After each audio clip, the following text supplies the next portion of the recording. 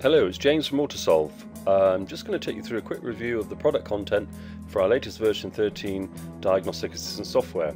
You'll notice if you've been using previous versions that we've changed the interface quite radically for this version, and we've actually gone into a user self-select method where you put your content subject matter into this box, and then it gives you I want to learn about, I want to carry out a test, or I want to see a comparison waveform. The key feature here is that the icons are self-sorting, which is great, so the more you click on them, the more they prioritize themselves, and the ones you use more often will appear at the top, and the ones you use less often will appear at the bottom. So we're hoping that this makes it much easier to use. When we look at the software itself, obviously it's been designed for technicians to enable them to make a quick and accurate diagnostic of the components that they're coming across in their daily work. It's able to be used in several different ways. We anticipate many technicians will come straight for guided, and the guided diagnostic section lists the key components. One area that we've added to in this is body and chassis components, and each of the component types that are listed under that broad heading are shown here in this user box. So we've covered things like bonnet switches, boot switches, fuel level sensors, electric windows, side electric windows, wiper motors, and then we're covering chassis components such as ABS, active and passive wheel speed sensors, ABS, ESP, yaw rate sensors, and lateral acceleration. We've covered heating, ventilation, air conditioning in blower motors. We've got bulb failures and xenon headlights, and then we're into the brown section, which is supplementary restraint systems and airbags. And then the blue section is steering, so we've got electric power steering, electro-hydraulic and pure electric, with also steering angle sensors, and then tyre pressure monitoring. We're also covering then all of the key components, both sensors and actuators on petrol engines. A quick sample here of the ones we're up against, so all of the key position sensors, coolant temperature, crankshaft, camshaft. We've also got some direct petrol injection systems covered here, so the key components for FSI and GDI. We've got exhaust gas recirculation, turbo boost control, petrol injectors, fuel pumps, ignition coils, coil on plug, coil per plug, all the basic types of components that you're likely to come across in your daily activity. We do the same then for diesel engines. Every single component that's fitted to a diesel engine is listed here in an easy to find format, and enables the user to find information regarding test, evaluation and diagnosis of that component or test sensor.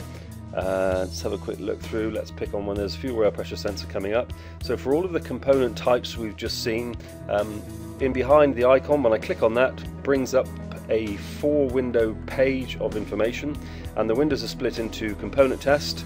So what is it, where is it? So in this case we're looking at a fuel pressure sensor, what happens when it breaks, and its location. In this section we're looking at things you need to know before you make a test, such as wiring and the wiring layout.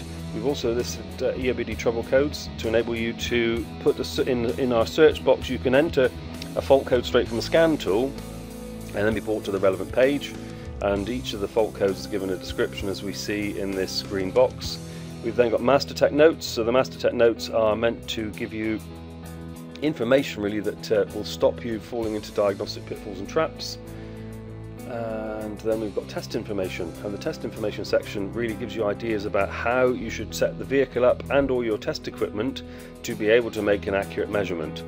Where possible, we include a connection location, so here you can see the voltmeter or oscilloscope connected to the signal wire, and then the final box are the results you should get based on the output, either for an oscilloscope or in this case a multimeter, or in fact a scan tool. So we're covering the key technical data and the key measurement tools that you would use in the workshop. And then of course we give you an unexpected test results section here at the bottom, which enables you to try and work out next steps then when this thing's gone wrong. If I go back to the diagnostic page here, the guided diagnostics, you can really see we've got all of the key components covered off for the variety of vehicles that you see. We've also got symptom analysis and or procedures. So for each one of these petrol and diesel engines, then we can go into a guided diagnostic route, or if I'm going to select up here diagnostics, we can go to diagnostic procedures, and the diagnostic procedures give you a process to undertake testing. For instance, we've got a CAN bus circuit test here, which we can have a quick look at, and the CAN bus circuit test then takes us through processes for checking when you have a CAN bus fault.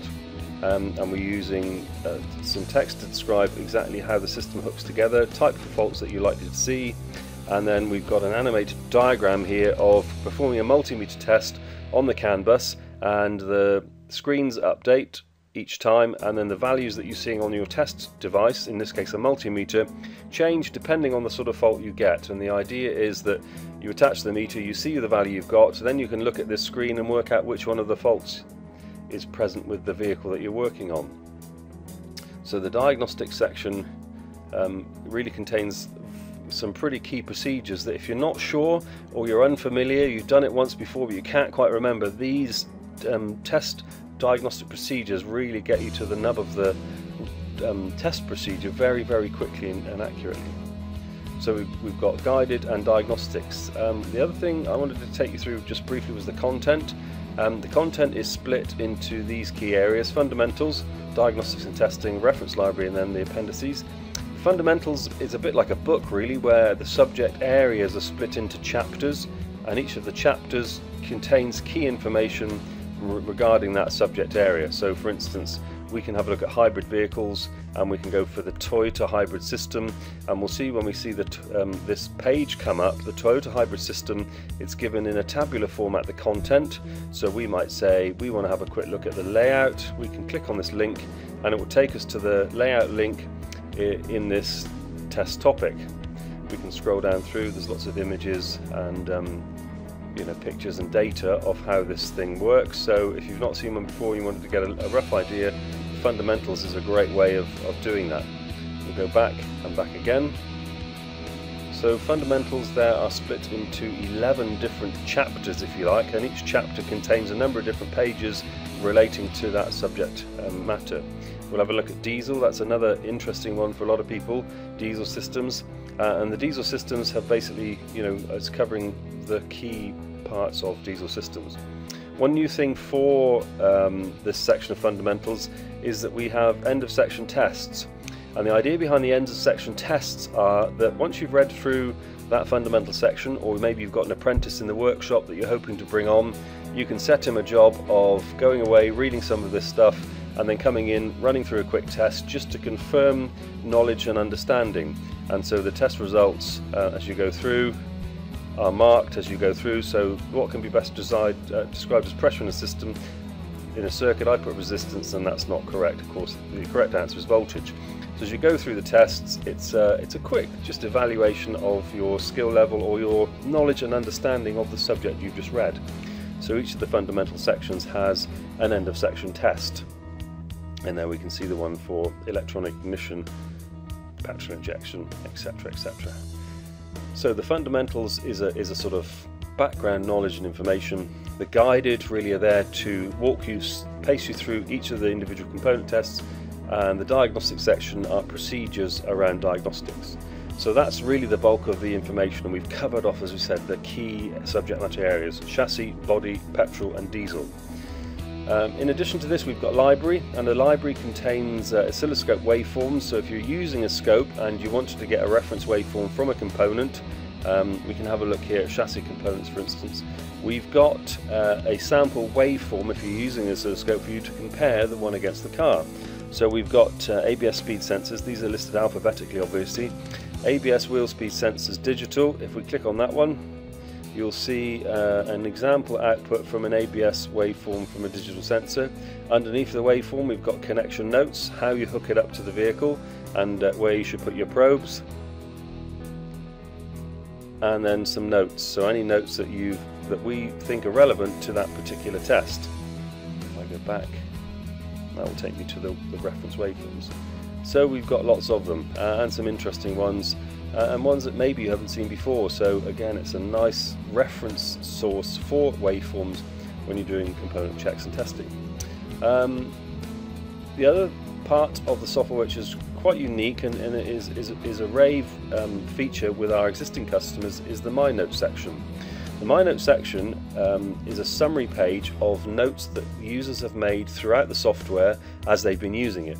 I'll give you, for instance, if, for instance, I was using guided diagnostics, in petrol engines, and I was checking a barometric pressure sensor, and in my barometric pressure sensor testing I was doing it on a car, and I decided that that particular car had an issue with the barometric pressure sensor that I thought, do you know what, I might come across this again. It's if I put a little note in my notepad about this fault, I could go to check that first of all before I spent too much time doing other tests. So technician notes can be used for storing your silver bullets. To make a technician's note, we basically open up the notepad, we type in a component tip. Don't forget to check pipe to sensor for chafing, and I can basically make that note, leave it in black, or we've got another feature where you might want to make multiple notes about different jobs against the same component. We've given you a color coding option, and for instance that one I can color code red, which will help differentiate. If I put another note in there, Ford baro sensors may be square, maybe a frequency type, this will help me remember, for instance, that information. So that I can save in a different color. So I'm going to now save that one as a brown. Click OK, that's saved as brown. I can save those notes, and I've saved those notes. You can see one is sort of orange and the other in brown. I can rate those notes. 1 out of 5 is fair, 2 is average, 3 is good, 4 is pretty good, and 5 is excellent. So I'm thinking that's an alright, that's an average sort of note that I might want to review. I rate the note, the rating is saved, and then I can go to my notes section, and wherever I've been in the software over the period of time I've been using it, the my notes section summarizes those notes. Now if I scroll down the notes, you can see that they're listed alphabetically by they're scaled on ascending order. So my best rated notes are at the top and my lowest rated notes are at the bottom. And we can see here my test I did, which I rated 2. Don't forget to check the pipe sensor for chafing, barometric pressure sensors. I can go to the summary page, I can look at my notes, and then I can go back to the test that I made the notes on. And so we're linking up your own custom information related to the jobs you're doing to the data that's stored within the software. So very neat and tidy. Another function that we've got in here is the search button. With the search button we can search for a component, and here we've got C0544, so this is a fault code straight from a code reader. I'm now going to come into the software and try and find where that what relates to that fault code, and here we've got one component test information ABS pressure sensor. I can click display, and that will take me through to the component type that search item has been on, and here you can see on this page, highlighted in green and made bold, we've got that search item. So if I click on that search item, C0544 brake pressure sensor B circuit open, that's the fault code for that component, and the component test data is relevant. So because I've got a code, I can now check out the component information, see how it works. I can check out the pre-test information, how am I going to measure this thing to see if it is broken. I can further then come and check the test conditions and how I set the tools up, and where I need to make my measurements to check and evaluate that component. And then I can come to the test results to see, does the component perform to the specification I was hoping, and it gives me waveforms and scan tool data as well as multimeter data. So very powerful. Once I've done a search, I can also use a find. So the search gets me to the right page, and the find can help me find a word within that page. So it's a bit like a narrowed down search. So in this case I'm going to put pedal, and as I type pedal, it's searching the page I found and is finding all references to pedal and highlighting them in yellow. So we've really geared up being able to search and find information very quickly and easily. So we've got a macro search in the search feature, search the whole software for a particular phrase, and then we've got a micro search in the find, which depending on the page you're in, you can use the find button to find specific instances of a word. So you know, it's a really quick and easy way to do. The other thing we can do then is also we've generated a feature which is called favorites. So no matter where you are in the software, you can click on favorites and add yourself a favorite page. Test for ABS pressure. Click OK, and then what we'll see at the end of my favorites list is my test for ABS pressure. So I can come out of the software, go back to the home, So essentially cancel the navigation I've had. I can come to favorites and I can find my page I was on previously and link through to it.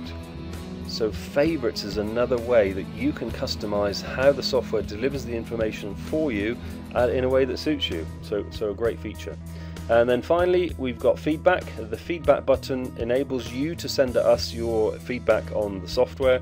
Perhaps you'd like to see things added, perhaps you've got a query about a way a function works or test value or data. And so that is a way of you getting in contact. A quick feedback form, you have to put some really basic information in here. It'll just wait for a second for that page to load up. And once that page loads up, you whiz that through. That will land with the team at AutoSolve. We'll take a look through that and then get back in touch. So we're keen to hear from you with any issues that you may have, any queries, any comments, all of that stuff. Really good, helps us shape the product and make sure we deliver what you want. So you basically put your business name, first name, surname, business name, email address and comments, whiz that through, and that lands with the AutoSolve team, and we can take a look through that and get back to you. If I whiz back to the product then, that is a basic summary of the content that we've got in this latest version 13 of Diagnostic Assistance.